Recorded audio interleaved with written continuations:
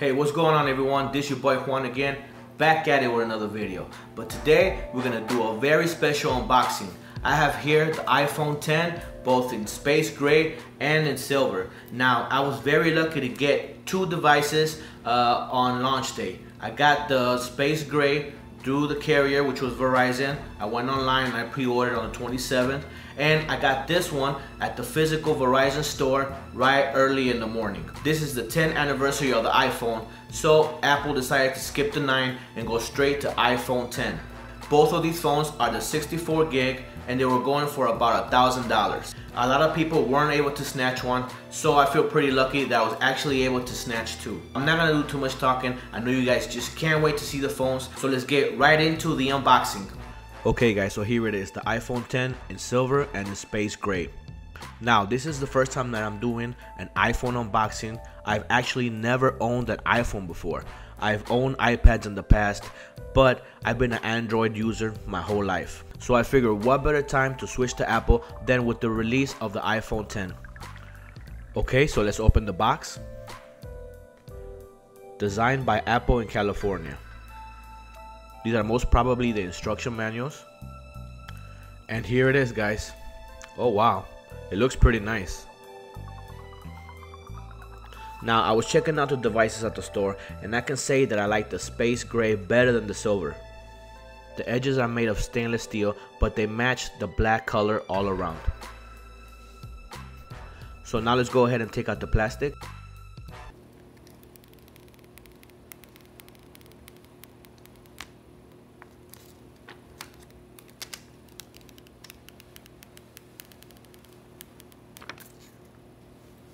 Oh wow, pretty nice.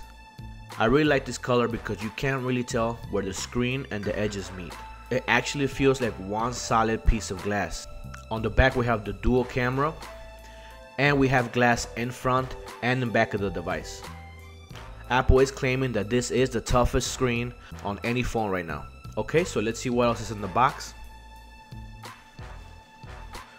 We have wired headphones here. These are not wireless earpods. On the back we have an adapter for auxiliary cables and the power brick and the charging cord. Now the iPhone 10 does support fast charge, but that does not come included in the box. That's kind of a disappointment. All the Android phones that I've used that support fast charge come with the fast charge power brick on the box, but unfortunately Apple is not including it on the package. You are gonna have to purchase these separately. And that's pretty much it, guys. Pretty simple unboxing. So let's go ahead and open the silver one.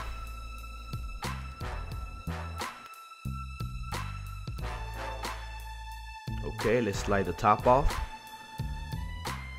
Once again, instruction manuals. And there it is. The iPhone 10 silver version.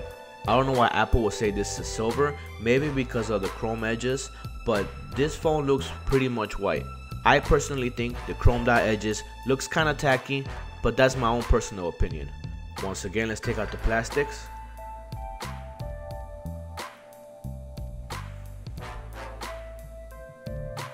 Also very sleek, looks very nice. Dual cameras on the back, silver Apple logo, dual speakers on the bottom. Volume up, volume down on the left side. No headphone jack. Apple killed the headphone jack on the iPhone 7. Alright, now let's put these side by side. I'm really liking the space gray a lot better than the silver version. But I mean, overall, these are both really good looking devices. Go ahead and leave a comment down below. Which color do you prefer? Do you like the all black finish on the space gray? Or do you prefer the chromed out edges and the white back on the silver version? Now, even though these phones are a lot smaller than the 7 Plus or the 8 Plus, they actually feel kind of heavy for their size. That's not a bad thing.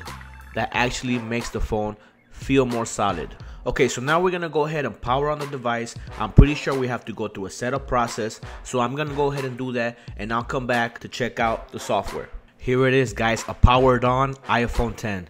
The screen looks really nice. This is the first time that Apple is using OLED screens on their devices. Everything before the iPhone 10 uses LCD screens, so a change to OLED is definitely a step up. Now, the screen might not get as bright as other phones, but it looks really nice. It's very sharp and it's not overexposed either. Very natural looking colors. Now, another major difference between the iPhone 10 and older models is that there is no more home button. Apple decided to replace the fingerprint sensor with Face ID. On the top of the phone, you guys can see a black slab. That is where Apple decided to place all the sensors. Face ID uses lasers to scan your face and unlock the device. Apple does claim that this is even more secure than fingerprint readers. If you swipe down from the right top corner of the phone, you will get all your toggles: volume switch, Wi-Fi, Bluetooth switch, screen brightness, etc. On the iPhone 10, gestures is one of the main ways to control the phone. You can still scroll left and right to go through all your apps, and if you scroll left, you will get the widget screen. Okay guys, so I want to do a comprehensive review, but before I go ahead and do that, I'm gonna be using the device for about 2 weeks to really get to know it better. But other than that guys, there it is, the iPhone 10 in silver and space gray. This has really been one of the most major changes that Apple has done to its phones since the launch of the iPhone 4. I really believe that this is Steve Jobs' vision of a device with no buttons and a huge gorgeous tactile screen. If you guys enjoyed this unboxing, please give it a thumbs up. Also, don't forget to subscribe for more content. Go ahead and check out other reviews and unboxings on my channel. And lastly, like I've mentioned, stay tuned for a comprehensive review in about a week or two. This has been your boy Juan, and I hope I'll see you guys on my next video. Peace.